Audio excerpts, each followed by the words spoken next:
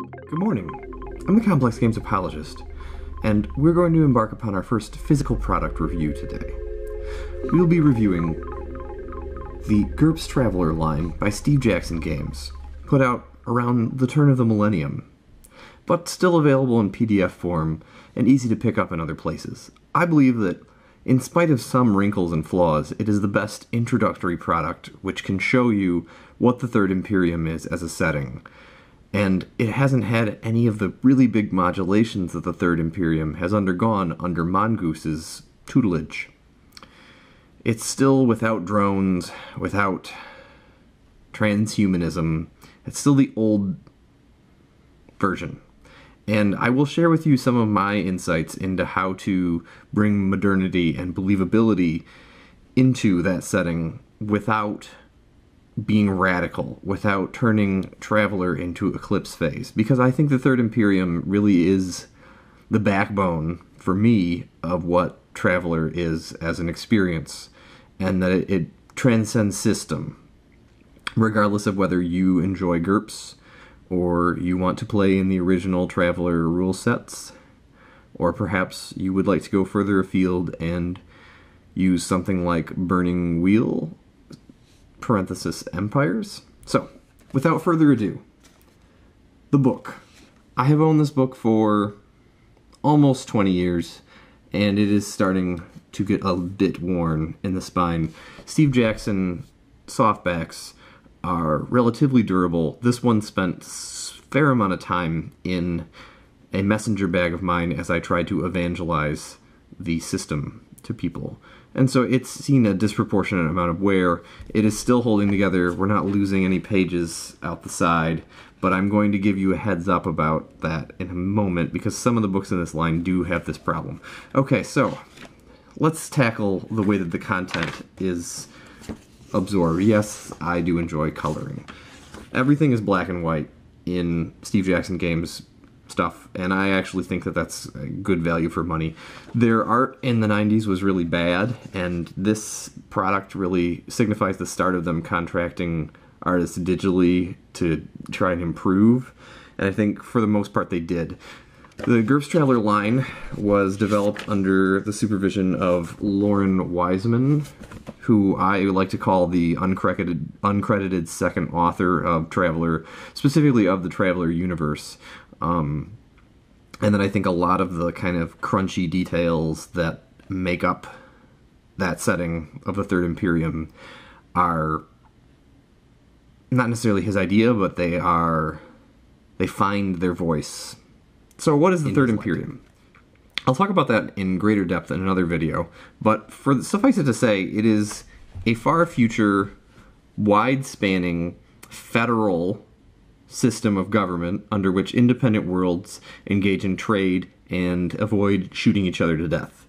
And they do so with a presidential monarchy as the pinnacle, which is called the Empire. The Imperial Navy survives basically on small revenue tariffs on interstellar trade, and that's all that's there to defend humanity from external invaders, except that individual worlds are also responsible for their own defense. There's lots of rules about what you can and can't have for your military and your own world. There's lots of interesting nuances to the megacorporations that inhabit the Third Imperium, but let's recoup now to the format of this book. There's a brief introductory passage which talks about kind of the core bits of what kind of aliens are in this world, what kind of campaigns you may find interesting playing this game, and then it moves on into something a lot like the Harndex, which is a kind of quasi-encyclopedia which goes through just entries about various locations and things. It's a hard way to absorb things, and I think that especially from the GM side, as you try and wrap your head around things, I would very much prefer something like starting in a spaceport, walking into a bar, getting lectured by an NPC. This is one of those few cases where I think the White Wolf method actually would work because of just the sheer amount. However, because it doesn't make apologies for itself, because it doesn't decide which elements of the setting to glamorize, you are left to do so yourself. And I think that that is a virtue in the sense that, you know, if you don't want to make a big deal out of how the computer is the size of a refrigerator on your spaceship, then don't. Or just simply ignore it altogether. If you want to kind of not really acknowledge the advances in biotechnology that we anticipate now, if you want to avoid places like Westworld in your Traveller universe, well, you can, because the setting doesn't really pin down that, you know, I'm super attached to this, like, anti-transhuman, hardcore human DNA, like, we're pure, we're not gonna put computers on our brains aesthetic, which is kind of a lot of the culture of what the Third Imperium is just basic people. I've always pinned it down to basic employment, that people need jobs, and so it's just really unpopular to automate away jobs in this far future, because otherwise you'll become very unpopular as a ruler.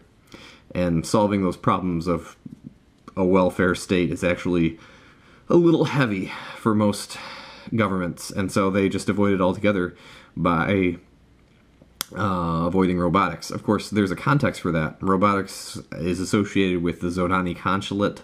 The Zodani are these psionic, kind of mind-controlling, Fahrenheit 451 thought-policing sort of folks that are out there as an alternative human state.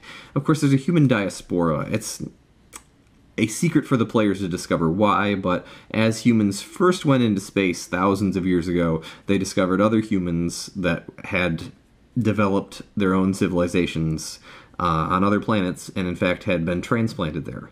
And there is a supremacist movement where humans from Earth, where humans originally evolved, do get political at one point. But suffice it to say, that's something that you can sort of use as much of as you want, because it doesn't interject verve from White Wolf style storytelling. Now, let's move on.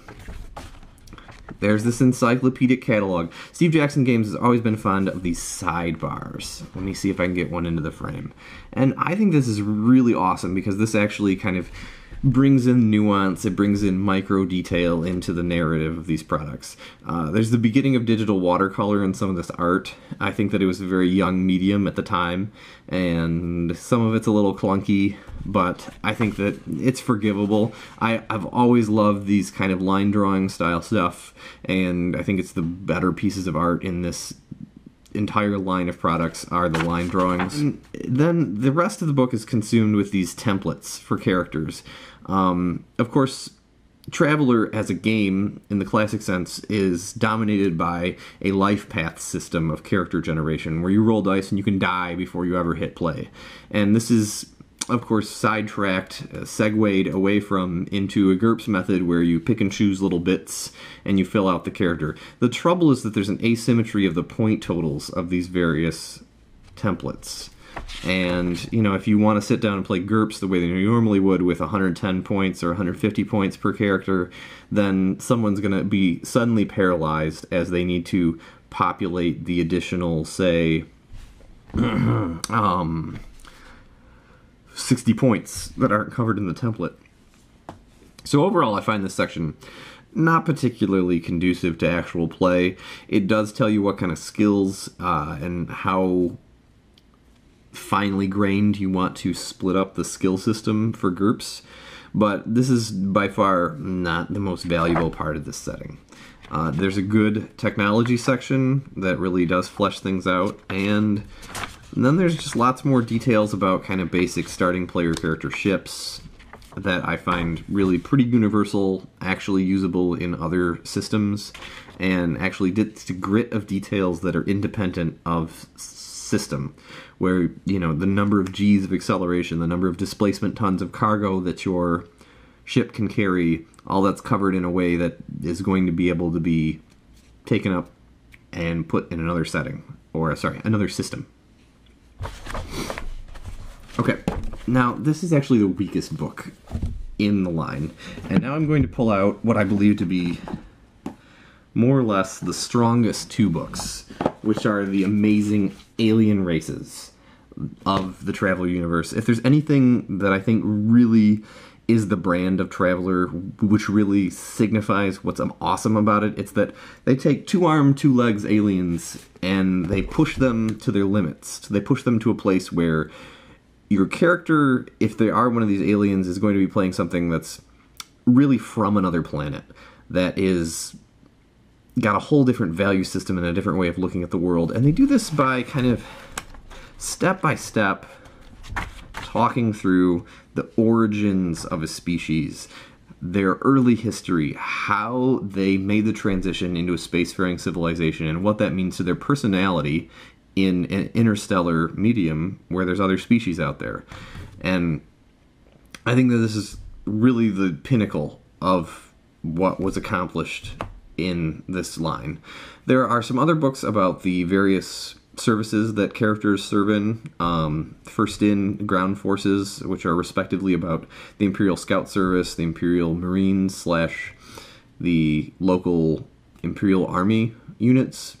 And they do flesh out details there. Far Trader, it provides a very finely grained supplement about how to understand interstellar trade. I don't find it to be particularly interesting, and it's a little too caught up in minutia and not game-like enough to actually be implemented in a way that your players are going to be able to interface with. Like, you can use this system to generate the parcels of goods that are going to come up in Far Trader, but your player is not going to be really able to play with it, at least not at the session. I mean, it's something to do by play by email. It's something to consume lots of hours with, and I don't think it really captures that desperation when Mal is looking for a cargo in Serenity. And that's one of the things about Traveller, is that it's interesting that I think it carries forward into this new age of science fiction remarkably well. And that's my biggest recommendation for it. And I think that these books are a great lens for it. Now let me talk about the actual location books. There's two of them. One for Spinward Marches, and the other one for the Solomani Rim, which is actually the area around Earth where humans first made contact with another empire called the Volani. These are good. They walk through kind of the local species, the local minor states, and then they go subsector by subsector. I find this to be actually a fairly difficult way of interpreting proximity of worlds. These subsectors are arbitrarily drawn out on a grid, and this means that, say, District 268 is accessed by Glisten, which is this developed industrial complex of worlds. District 268 is an area of active colonization of megacorporations seeking out resources. It's a kind of a place where Wayland Yutani would find its home, and it's also a place where, if you want to tell those kind of settlers against the dinosaurs type stories, or a frontier rebellion against a dictator, these are this is where it would behoove you to do so. But to understand, where would be the great jumping off point for this adventure? What kind of context would the starport, what kind of bar would your characters be meeting at to accept this quest to go to District 268? You'd probably be starting in Glisten, and so that's actually page 94. District 268 is in page 73. This is accentuated. This is much worse when you think about kind of how Chronor subsector is on page 37, Jewel subsector is on page 57, and sometimes this is really difficult to actually fox out. I think that the actual print size is a little bit large, and the actual details about these worlds is remarkably light in a way that I think is frustrating, especially now that we know that beyond the main world, there's lots of other planets that are very interesting to land on and interact with. We know this from our own solar system. There's no coverage of those. You're left to kind of wander in the weeds about that, so you don't get a solar system diagram, you don't get kind of a rudimentary continental map, they don't tell you if the world has a moon. List goes on about kind of details that I think would be really awesome to have, especially, you drop out of hyperspace into this unknown star system and you want to know stuff, and you don't get it. And part of this, I think, is because there's not enough space the way they laid out this book with this really large format print. I know some people have bad eyes, especially when you want to use something at the table and you want to look up a world. I like, look at this. There's a page break. They start talking about this planet, and then they finish talking about it here. This is really frustrating. And this is another section where I think that it really would have behooved them to have the sidebars, to talk about stuff that's going on in the subsector, talk about some adventure hooks, talk about some interesting maps or planets, and instead they just really blow up the size of the text here. And the biggest frustration of all is they tell you the diameter of the world, but the surface gravity is often not there. The time to the jump point, and whether the jump point is masked, i.e. you have to get out to 100 diameters of the star. Go look at my other video about the jump drive. That's also missing. So the critical parts of how the FTL functions with these worlds in the system and the setting is missed. So these are really fascinating books to read, and the Spinward Marches has had almost 30 years of people playing in it, and yet it's had remarkably little sort of fleshing out in the way that Harn has. And maybe that's the Traveller philosophy, is that you're supposed to carpet bag your own stuff. I always like more, and I can always not use it. But Traveller guys are from a different generation than me, and they have a different outlook. So if you are wondering what are the highlights, what are the interesting parts of that game that they played so long ago and still do, and you want to get a window onto that, I think that the GURPS Traveller line is a great place to start, specifically because of the value in these books. Nowadays, the price is really right.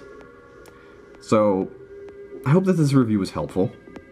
I know it wasn't particularly brief, but I think we did touch on sort of the philosophy of these books, their format, and I hope that you have a great time trying to explore science fiction role-playing for yourself. I'm the Complex Games Apologist.